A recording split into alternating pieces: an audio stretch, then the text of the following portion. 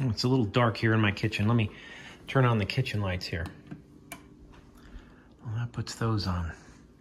And I got lights over the island. Let me put those on too. Look at that.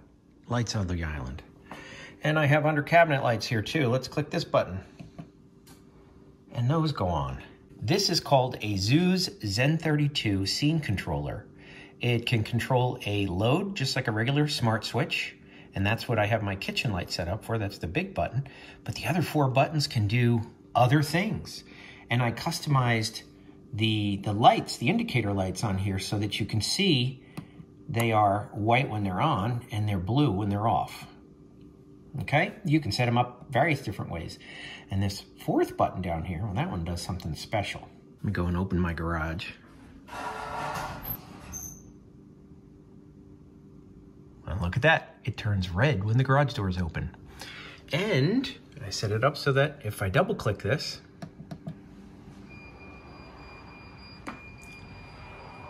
it's going to close my garage door. Door closed, light off. This is the coolest Z-Wave device I have in my house. It's called the Zooz ZEN32 Scene Controller.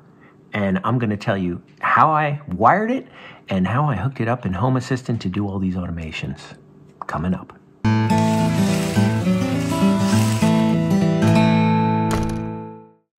All right, so let's take a closer look at the ZEN32 Scene Controller. I have it rigged up here so that I have power coming in from this power strip back here, okay? And you can see how I have it wired here. And this is gonna be complicated, I'll explain it in a moment, but I have it wired so that the power comes in from this power strip. This is just temporary so I can play with it and show it to you. And I have this bulb over here is the load, okay? The bulb in the back is gonna be used for something else. We're gonna set one of these buttons up to work with that. But for now, this is off. I have the power strip off. I know these are light wires and they're just used for this demonstration. When I put them in the switch box, when this is installed permanently, the wires are gonna look like this, okay? These are regular, this is 14 gauge, you know, normal household wiring. But just for this demonstration, this wiring will work fine. So let's take a closer look at this. Now I'm gonna say, let's forget about these 2 wires and just look at the ones that come in from this cord, this extension cord here.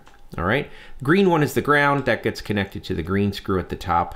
Then I've got on this side is neutral and this side is line.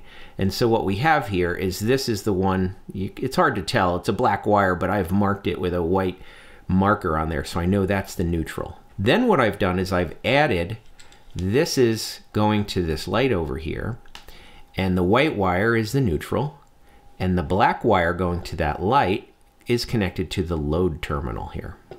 All right? Hopefully that makes sense.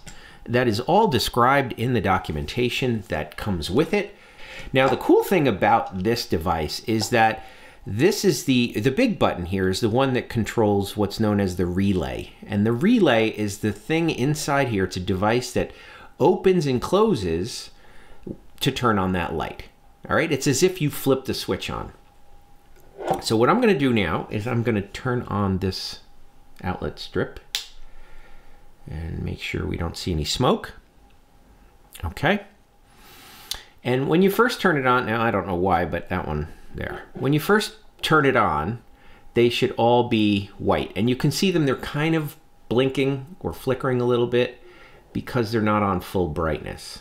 That's just the way LEDs work. On camera, they look like they're flickering, but to your eye, they don't look like they're flickering. So anyway, this is the load terminal. If I click that, it should turn on that light over there. And you can see it has a little indicator light on it. Now, by default, the way it works is when the switch is off, the indicator light is on. And I guess that's so in the dark, you can find it. So, but that is configurable. I'll show you that in a minute.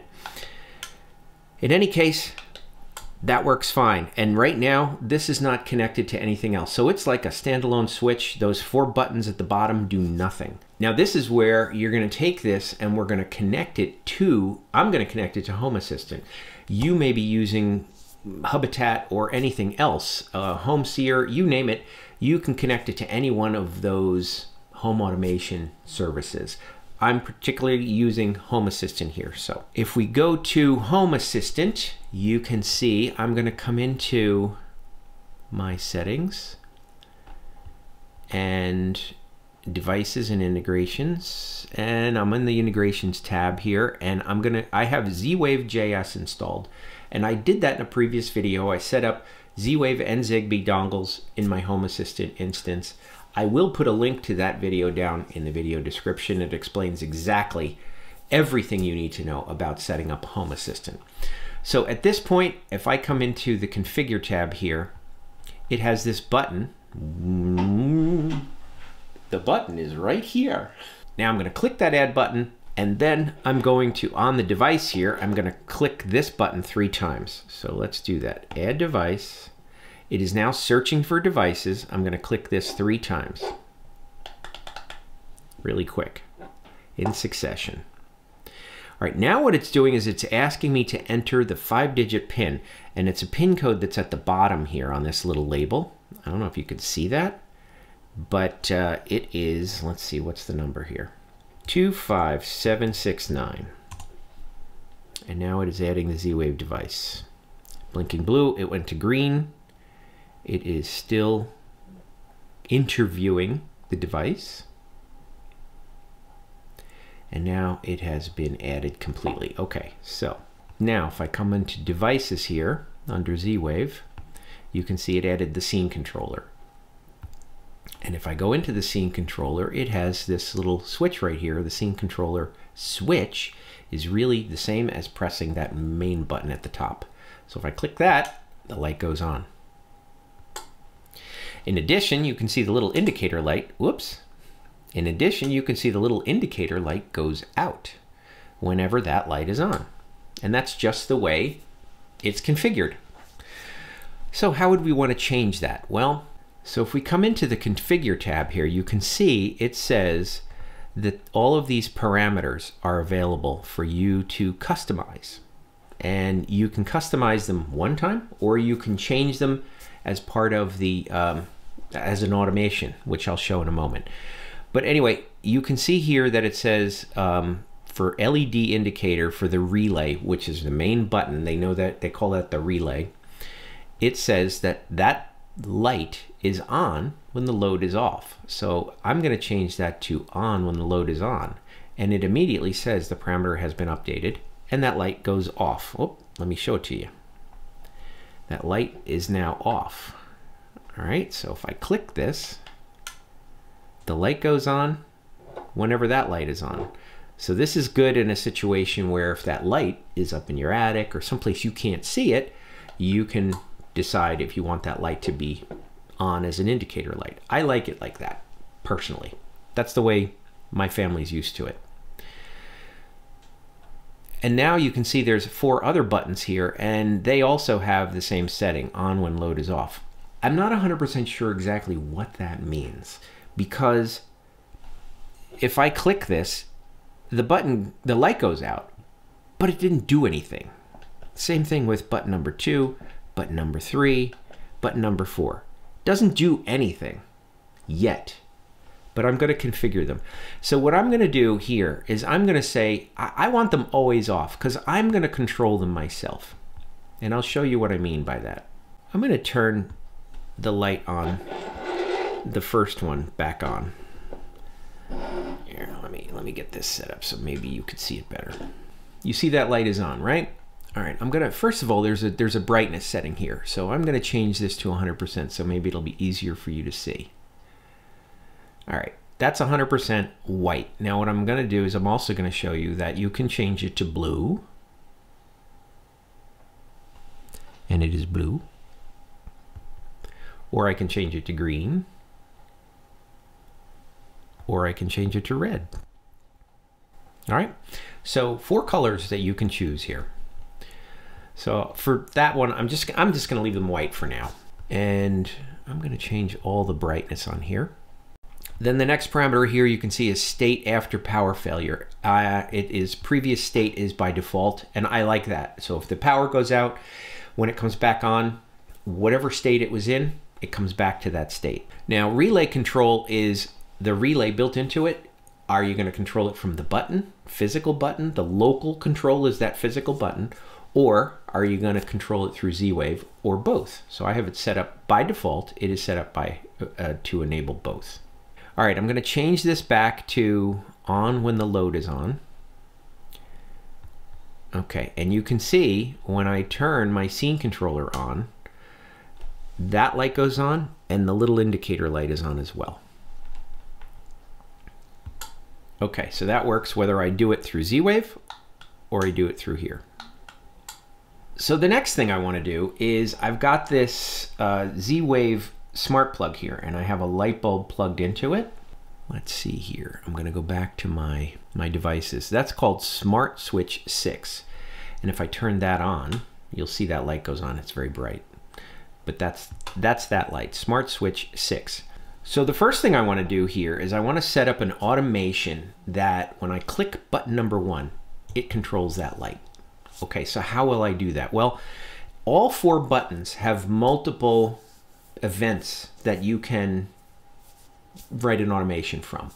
Key pressed is the only one I'm going to be dealing with. You can also, there's the ability to detect when it's pressed twice, when it's pressed 3 or 4 times. There's also a way to detect if you push and hold it. You can set automations up the wazoo. You would need a cheat sheet to remember what each one of those button presses does. It would drive my family nuts. I don't recommend it. So it's up to you, whatever you want to do. I'm just going to do it so that when I click that button, that light goes on. All right, let's go into settings, automations, and scenes. All right, and you can see I have some sample automations here. But what I'm going to do is I'm going to create a new automation, which press that button right there, create a new automation. And I have to decide what I want my trigger to be. Well, my trigger is going to be when that button number 1 is pressed. So let's take a look at how we do this. Well, it's an event from a device. The device is going to be my scene controller. And here you can see I've got 5 scenes. Now, it's a little odd, but the big button at the top is actually scene 5.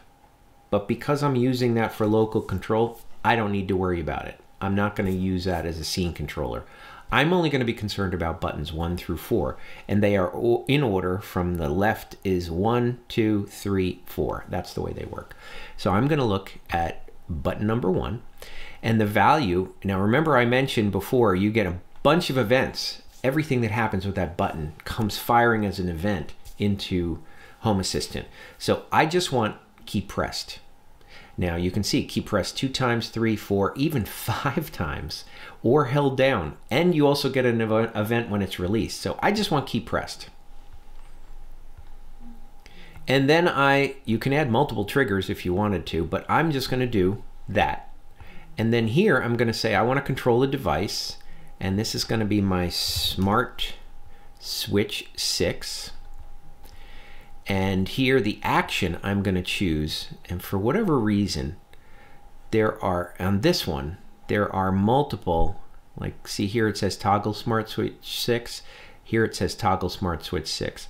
I've come by experience that it's really the second one that I want.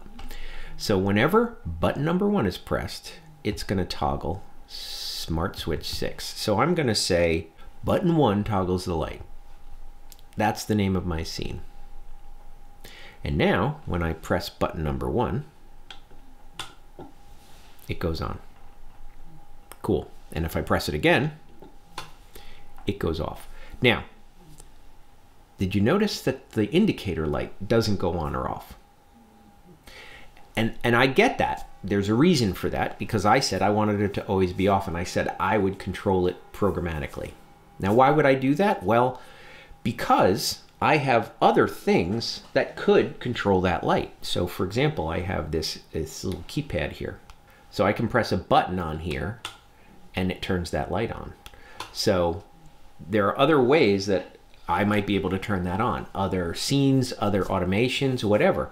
So I want that indicator light on that button to always reflect the status of that light bulb. So how would I do that? All right, so we're going to press the Create Automation button right there and create a new automation. Now the trigger is going to be my smart switch. And I'm going to say at the bottom, when it is turned on, my action is going to be controlling a device, and that is going to be my scene controller. And the action there is going to be to set the value of config parameter 2, which is button 1. Just to confuse you, parameter 2 controls the LED indicator on button 1. So I'm going to say that, and I'm going to say, look, it gives you the value choices here. So at that point, I'm going to say always on. And I'm going to click save, which is right there. Light, button 1 on when light on. That will turn it on. Now I need one to turn it off. So what I'm going to do is I'm going to say duplicate. I'm going to say when it's turned off, I want to set the value to always off again. And button 1 off when light off. And save that. Now let's see. Now remember, if I push this button, it turns on the light. And then the light, the button is, the indicator goes on. When I push it again, the indicator is off. Now you do see the light flash momentarily. I think that's just a byproduct of the fact that I invoked the scene, but the light, that little indicator always reflects the status there. And I'm going to show you, if I come over here to my dashboard, I can click Smart Switch 6 and that light is on and off. So this little indicator matches that light in the back. Not only is this device a switch that controls a load, right? But it is also 4 buttons that can trigger things to happen. And it's also 4 indicator lights that I can receive. I can update myself on status. So it's a really pretty cool and very diverse device. But, you know, and I really think it's going to be helpful to have in my house, because I've got a situation in my kitchen where there's just one switch there, and I want it to control multiple things. I want to be able to put on my cabinet lights, and I want to be able to control the island lights, all from that switch, and that's where I'm going to put this. If you have any questions about the Zooz ZEN32 Scene Controller, just leave me a comment down below. Give me a thumbs up if you like the video, and I will see you in the next one. If you need shade on your deck or patio this summer, check out Toya Grid Pergola Kits. You source the lumber locally and can assemble this modular system in as little as 30 minutes. Check the video description for links to videos and more information about Toya Grid.